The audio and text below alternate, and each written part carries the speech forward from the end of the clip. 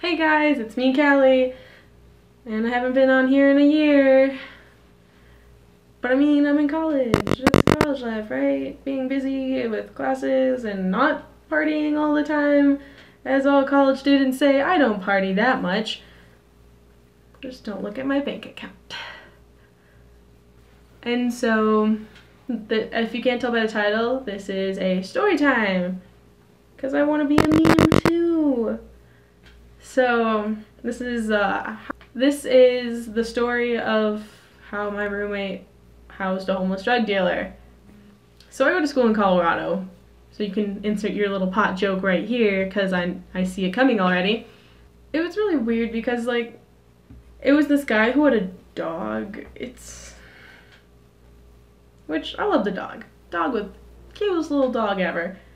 And so he's just like randomly sleeping on like the laundry room section of my campus. Like the housing all surrounds like different things. Like we had a free laundry and dryer thing.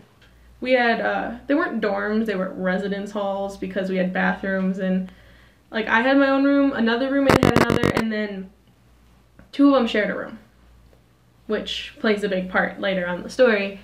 And so my roommate's like, hey, you can stay here for the night, because I mean, we have a very tiny couch that you can stay on. And I mean, I was cool with my roommates at the time, so I was like, oh yeah, well, sure, like, we don't know him. Like, he can't be that bad. He's on a college campus. Yeah, so that happened. And so, at first it wasn't bad. And then my roommate started smoking more, because apparently it's Colorado. You have roommates that will do that a lot.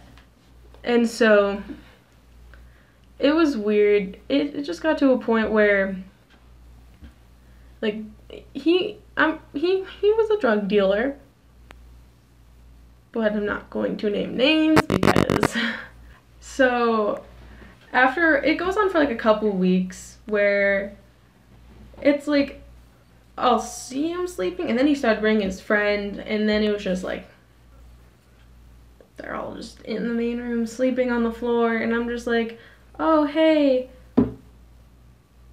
I need to get to the bathroom. I need to brush my teeth. I got an 8 a.m. class I gotta get to, and I don't want to go, and I do not want to use this as an excuse not to go. So I finally like got all that stuff and did everything. But they started eating my food, and that got really weird just because, like, I was a college kid. I didn't have that much money, and so it just got to a point where, like, I can't afford to feed people. I can barely afford to feed myself, and I have a food plan, let alone I'm buying cereal. But it just got to a point where, like, I started hiding my food. Like, that's how bad it got. Like, I had everything stashed away, telling myself I don't need it. I don't need it out there. They can have whatever they decide to bring. And, like, they kept eating the food out of the fridge, and I was just getting upset. I spent my money on that. I'm going to eat all of it. And so it got to a point where I couldn't even put food in my fridge because I couldn't fit it in my room at the time, so it was out in the main room. And so it got to a point where I'm just so annoyed, and I didn't really think of this at the time. I don't know why. I was kind of dumb. But I started going like, oh wow, I can't find my DS. Where is it? And I'm like, okay, maybe I just misplaced it. I can't find it, but maybe it's somewhere in my room. I just can't find it. And then I'm like, wait, where's my tablet too? Because I couldn't find that either. And that's where I had like some notes on it. I had a lot of stuff already like saved on it. And I'm like, okay, I'll find it. I will find it. Don't worry about it. So I'd go to my roommates. I'm like, hey, do you know where my tablet is? I don't know where it is. Is it in your room by chance? Did I leave it there? I don't know what I did. And they're like, no, it's not in our room. I don't see it. I haven't seen it. I haven't seen it since like October. And I think I mentioned this in November. And so they're like, and then finally, the 2 homeless drug dealer guys get kicked out because they finally got caught on campus. And I'm like, okay, that was weird. And I get to a point where I'm like, okay, I have searched everywhere. I cannot find anything. I couldn't find my DS, and I couldn't find my tablet. And I was really mad. Not only were my notes gone, but Animal Crossing was gone. And I was ticked off. I had gone so far, and I was very obsessed with that game at that time. I don't know why, but I was so happy to have that game, and then it got stolen. I think I had that DS for maybe like 3 months, and it was gone. Because I was like, hey, I have the money to buy this. I'm gonna buy this because I'm horrible with my money. And woo. And so I'm sitting there, and I'm like, they may have stolen it. I didn't think about it at the time, and then I didn't have the serial number for my DS, so I was kind of like SOL with that one. But I had the serial number, the serial number for the tablet, and I was like, okay, I'll call the campus police, and I'll be like, hey, I need to put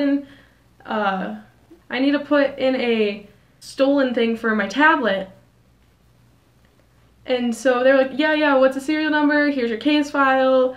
We'll let you know if we hear anything.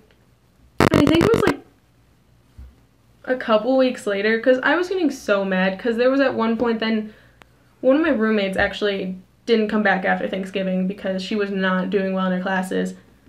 And so one of the other roommate had let one of the homeless guys back in, and you could walk in the room and smell what they were doing. So I mean, it was getting to a point where I was like, okay, I can't do this. And so one of my friends called in and was like, hey, the guy that is not supposed to be on campus is with so-and-so, just letting you know, like, they shouldn't be here. So they end up actually finding him, like, not even using that call from my friend. And they're like, I think I ended up going to this dinosaur museum with my friend because I was like, I'm upset and I'm obsessed with dinosaurs. Where should I go? The dinosaur museum. And so we go, and while we're like in one of the exhibits, I get a call on my phone, and I'm like, what's this? Like, and they're like, hello, is Callie there? And I'm like, yes, this is her. And they're like, oh, so we found your tablet. And they're like, oh yeah, because they had also just got him too. And like, they ended up getting it all back. And like, I think, because originally my tablet had just a tablet and keyboard, and so I ended up getting that back. And he ended up getting taken away, which, I mean, it was to a point where I was really upset that my stuff had actually gotten stolen. And it was like, I don't know.